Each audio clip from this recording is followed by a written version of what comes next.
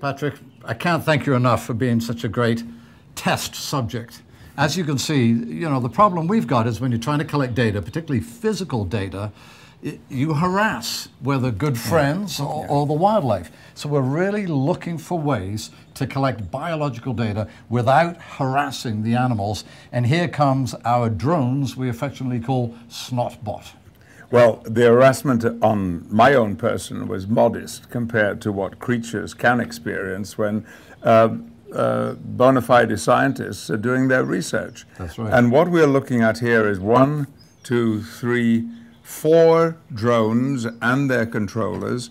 Actually 5, because there's a little, oh, there it is, a little tiny one with the camera on the front. What's going on here? Well, again, what we want to do is collect this physical data with no harassment. And what's fascinating with both humans and whales, the respiratory tract, our breathing, is a key component to vectoring disease and stuff. So believe it or not, if we can fly a drone into a whale's blow, or what we call snot, hover about 12 foot above the animal, we can collect all this biological data. You've got DNA, stress hormones, pregnancy hormones, viruses, bacteria, and the whale won't even know we're there. And until the development of the drones, how was this data collected, if it was collected at all? And what was it that stressed the creatures? Right. Well, there were 2 things. One, I hate to say it, we'd actually biopsy the animal. Now, these animals are the size of a school bus, but it's not really non-invasive. The animal knows you were there. And one of the things that you're looking for particularly is the existence of stress evidence in this data that you're going to collect. Why is stress so important to understand in terms of a creature like a whale? Right.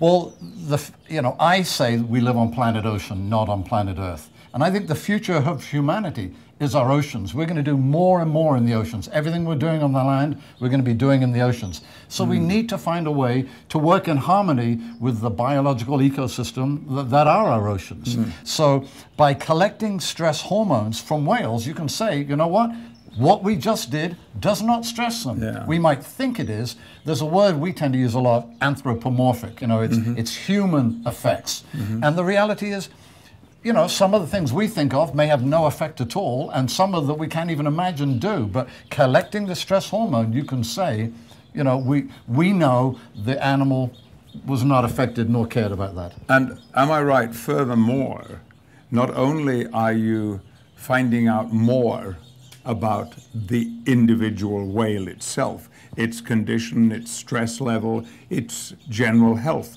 but because you're getting that information from a creature that lives in the oceans, you're also finding out a lot about the ocean itself. Exactly. I mean, people like to call them apex predators, or in Britain we call them the canary in the coal mine. I mean, I'm a great believer that what happens to the whale will happen to humanity. So if only from our own self-interest, we need to learn more about these animals. And as you've done with us today, we need to encourage this type of research. We need to push the boundaries a little bit. We need to be a pathfinder and get out there. And we have half a dozen things that we hope these will do, but I'm sure there will be discoveries we couldn't even have thought by taking this step. And this is only possible by the very recent, very new development of this technology. Exactly. I mean, it's moving very fast. So what we're hoping will happen with this campaign that you're supporting is that we'll raise enough money to go to 3 locations for very different species of whales. Where are they, those locations? Well, I'd like Patagonia, because the southern right whale, the right whale is a very endangered species of great whale, and it's a sort of a krill feeder. I'd like to go to the Sea of Cortez with sperm whales. That's right. You've worked with us in the Sea of Cortez, and I'd like to go up to Alaska with humpback whales. But think about this. Typically, if you had a big expedition and planes and boats, millions of dollars, we can have a small kit, go out, Argentina, Sea of Cortez, And you've said that in some cases you'll actually be able to fly these things from the land. You actually won't need to be on a boat. Exactly. I mean, that's the great thing about it. I mean, cost is important. Yeah. I mean, there's more willing scientists out there than there are funds available. And I actually think soon this technology will reach almost a citizen science level, where we can have other people going out and collecting data for us. Like the way in Britain recently, the people of Britain were asked to do their own bird survey. Right, right. And so many thousands cooperated in this that suddenly there was a picture of the bird population of the United Kingdom. That's right. Assembled by amateurs, essentially, enthusiasts. So I just want to, just briefly, because I know we don't have much time, want to look at this magnificent item here. How is the Snotbox actually going to work? Where will it be? Well, I think what's different actually is if we start at the top, you see what we've done with the students from Olin College is we've created a totally waterproof drone. There are lots of drones you can buy out there, but they're not snot-proof, they're not water-resistant. The engines we may have to replace after a while, but it's a waterproof drone.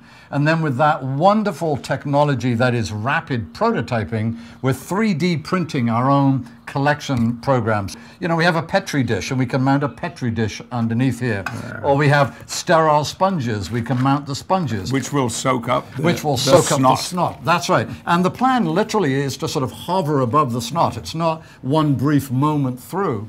And when you're hovering above the animal, we'll get photographs of the animal. You know, so there's a camera on this as well? Exactly. There's a camera for because this little guy here, this one, That's also right. has a camera right. and takes photographs. Yeah, this really is the future. But for example, Sunny, our drone that you supported, actually has a camera in the front here, waterproof, and it can tilt down and up. So, I mean, it's really remarkable, but clearly we need people to get behind this campaign, support us, and sort of get us out, I wouldn't say into the field, or onto the oceans. Well, that last remark is what all of this is about. Ocean Alliance needs supporters. It needs financial support, as well as the enthusiastic support who believe that the oceans and the creatures in them are worth securing for the future. Right. So, any of you who are watching this and feel that you would like to support Ian Kerr and Ocean Alliance, you are supporting a wonderful organization that actually operates extraordinarily economically. I know because I've sailed with them how economic they really are. And the work that they do is outstanding and will make this planet, ocean, a better place for us to live and swim. Thank you, my friend. Thank you. Really appreciate it.